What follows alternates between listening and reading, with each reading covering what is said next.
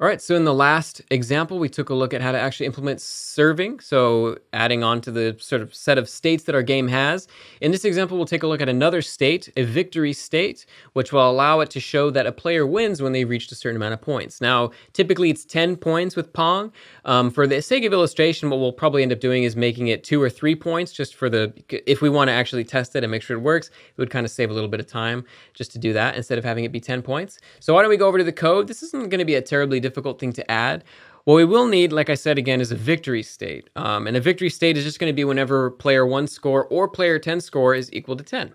So what we're going to go ahead and do first is I have a display score function here that I've also separated out in the distro in case you want to take a look at that.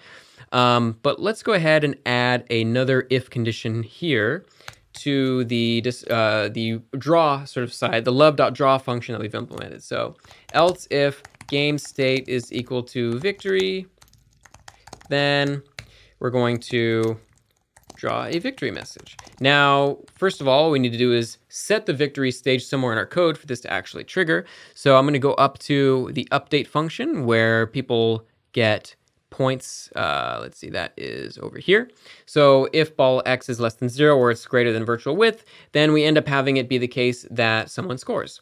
So in this case, we'll add a situation here. So we'll say if player 2 score is greater than or equal to 10, it'll only ever be 10. It won't be greater than 10, but we'll set the game state to be victory. Else, we'll take this line here and just plug it in right there. So if it's 10, then they'll get set to the victory state. If not, they'll get set to the serve state. And I want to do the exact same thing over here. So what I'm going to do is just get rid of this but set that to the player 1 score, not the player 2 score. So that's good. So the game state should be set to victory. Additionally, we're probably going to want to say who the winning player was. So I'm going to create a new variable. I'm actually going to come up here to the top.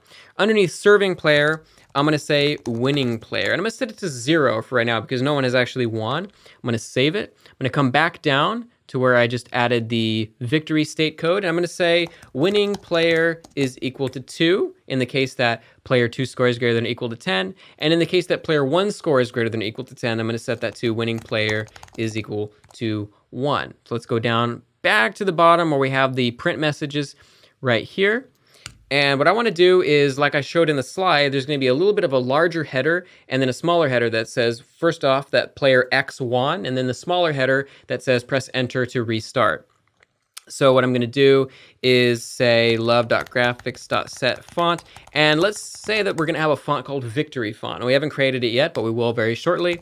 I'm going to say love.graphics.printf, and let's just take this code here, copy it, print it actually right here, player plus like dot dot the string of the not serving player but the winning player, and then I'm going to say space wins, and then we're going to go ahead and just say that's going to be at 10, and then it's going to be virtual width in the center, etc., etc.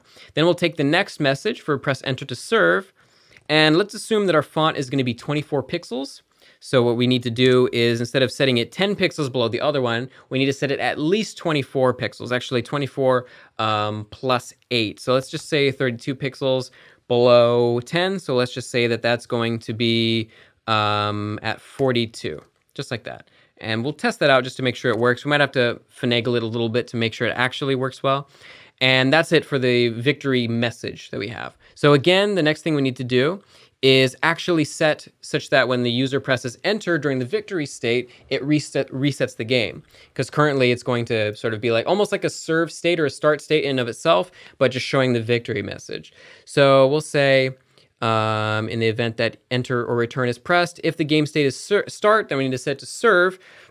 Else if game state is equal to victory, then we'll set the game state equal to start, actually. We'll start the game from the very beginning, so it'll show who the serving player actually is. And then that should be most of the code. So let's go ahead and actually one more thing too. Instead of setting the score to check for 10 and 2, I scrolled a little bit above where I want it to go. Let's just set it to 3 for now, just for testing purposes. So set it to 3, do that, and let's go ahead and run this. So we have everything looking normal. We have the FPS marker. Let's go ahead. Player 1 serves. So it's going to go to the right. Player 2 serves.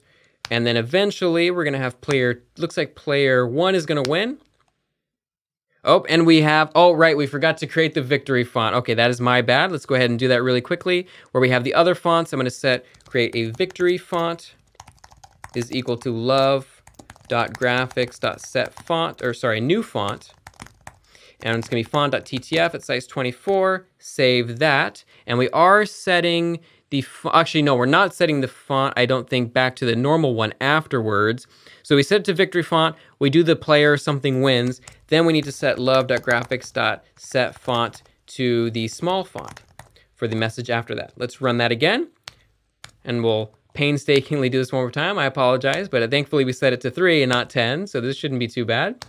And boom, player 1 wins. And then we see we have the 3 and the 2 there. We can still move. If I press enter, it gets back to the start state. And if I press enter one more time, oh, what I'm realizing actually, we forgot to set the scores back to 0-0. Very important piece. So why don't we do that as well? So let's go over to the victory state over where it says, oh, it's in the love.keyPressed key handler here. So if we're in the victory and we press start, player 1 score is going to be equal to 0. Player 2 score is going to be equal to 0.